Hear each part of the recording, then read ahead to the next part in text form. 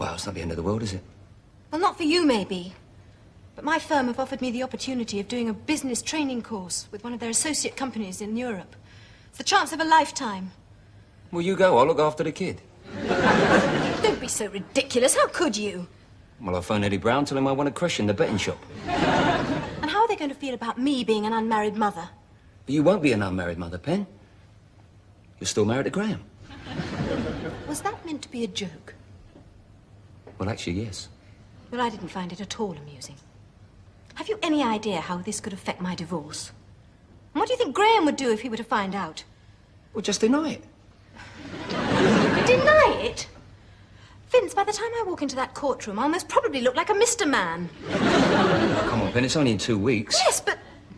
Well, I might carry at the front.